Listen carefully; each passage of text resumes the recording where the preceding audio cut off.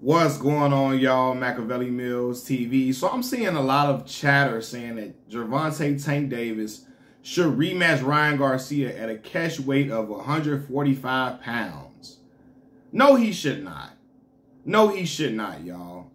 Why is that? Ryan Garcia is already much bigger than Tank Davis. Ryan probably walk around at like 165. Seriously. He looked humongous versus Devin Haney. Him and Devin Haney both are big dudes that weigh 160, upward almost 170 pounds, both of them, right? Gervonta Tank Davis at his best getting at his best 145 pounds. He's a little small guy. He's not a big dude, right? When they took the fight at 135, like, Ryan shouldn't have been, he should take air because everybody say Tank drained him. He gave him the rehydration clause. The fact of the matter is Ryan Garcia shouldn't have been fighting at 135 if he couldn't make the weight. Ryan Garcia shouldn't have been fighting at 135 if he couldn't make the weight, right? He was fighting at 135 when he fought Tank. You feel me? And in that fight with Ryan, in that fight with Ryan and Tank, there was a skill difference. No matter what Ryan's weight was, there was a skill difference. Because a lot of y'all trying to say that Tank only beat Ryan because of, you know, the weight, him being drained, or so on and so forth. It was important for Tank to put that rehydration clause in there because Ryan Garcia was going to be as big as he was the other day when he fought Devin Haney. And against a small guy like Tank, that ain't fair. Devin Haney is a big dude himself. So I wasn't tripping on the weight thing with Devin because Devin is a big guy. Tank is a small guy. I don't think y'all know how small Tank. Tank about 5'5". 5'4", 5'5". Like, again, at his best, 140-something pounds.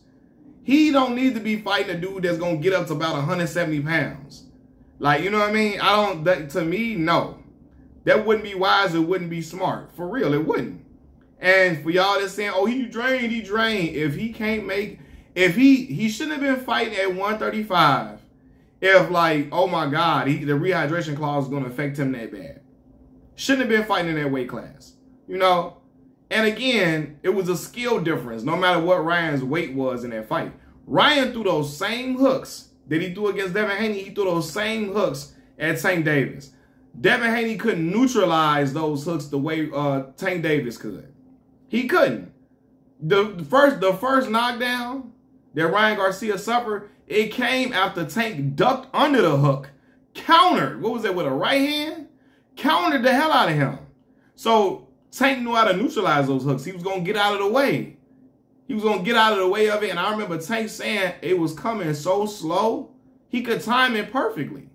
You know what I mean? So to me, there's a skill difference, y'all. Like, and I'm going to make another video about this because Ryan, he got that win in dominating fashion, but it wasn't because of skill.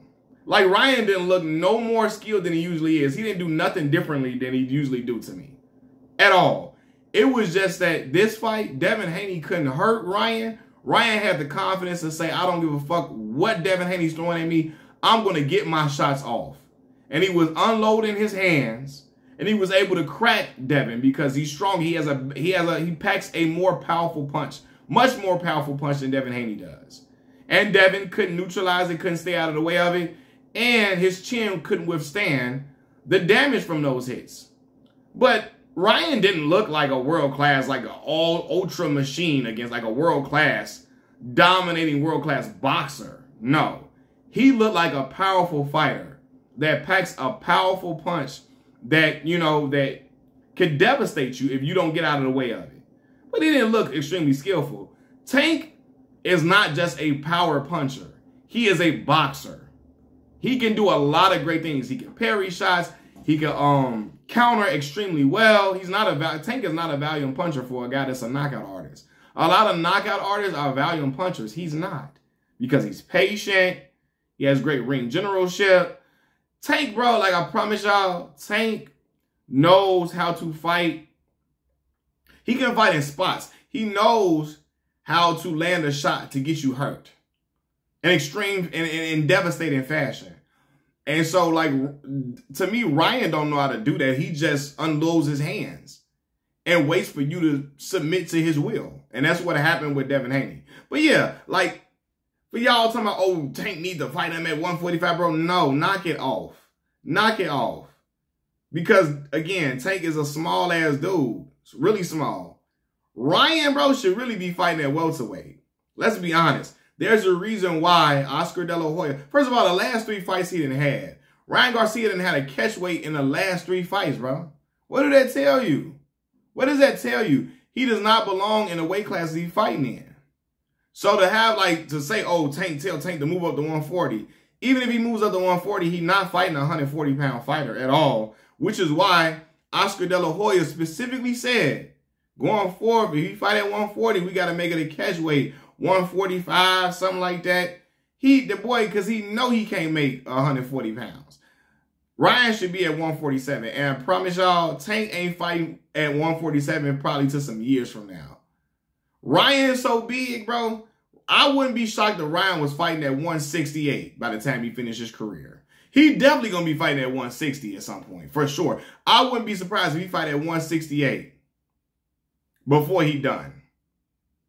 I promise you, I would not be shocked.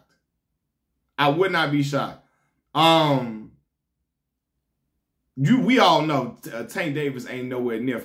He ain't fighting at no damn 160, son. He not doing it. The highest Tank Davis probably could go or would go is 154, and that is pushing it to extreme measure. You know what I mean? So yeah, man, like no, if he go to 140, he's not gonna be fighting a 100 or 140-pound guy. He's going to be fighting a guy that's going to be coming in that's going to make weight at 145. And a dude that's going to be like almost 170 on fight night. You know, and y'all the same people, a lot of y'all fans is calling for this fight and saying, well, he need to not put a rehydration clause in there for Ryan Garcia. Fight him at 140. Tank need to do that to be the real deal. Y'all the same people who call Errol Spence a weight bully for beating up on Mikey Garcia at 147, right? But y'all want Ryan to fight Tank at a catch weight of 145 with no rehydration clause. Huh? Y'all the same ones. Y'all not going to, so that let me know y'all not going to call Ryan a weight bully because he really should be at 147. But y'all call Errol Spence a weight bully for beating up on Mikey Garcia. Okay, gotcha. You know, so when y'all tell me y'all want Tank to fight Ryan Garcia at 140 or the catch weight of 140 or catch weight of 145, with no rehydration clause, y'all basically saying that y'all want to see a weight bully situation with Tank and Ryan. And like I said before, Ryan's so big, he can't even make 140. He can't even make, at least Devin Haney. Devin Haney's big, but he at least makes the weight. He don't miss weight. Ryan Garcia misses weight, bro, because he cannot get down to that side because he is big as hell. For that weight class, he needs to be at 147. And eventually he'll be at 54. Because he's a big dude. He's too big for that, man.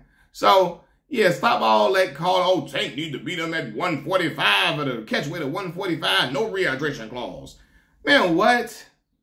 That should have be looking like, bro, it'll look crazy. It should have looked like goddamn Pernell Whitaker versus damn Gennady Golovkin. Get the fuck out of here, man. Like, no, it's not. Hey, what is we doing, bro? Like, no, man. That is too much. Take a little dude with a little frame. He can't get no 170 shit. He's a small-ass dude. I don't think y'all realize how small he is. The boy 5'5", maybe 5'4". On his best day, he 145 pounds. On his best day when he eating a whole lot of junk food. That boy can't get to no, he can't get to no 170 like Ryan can. He can't. Not at this time. Not at this time in his lifespan and in his career. No, his metabolism too high for that.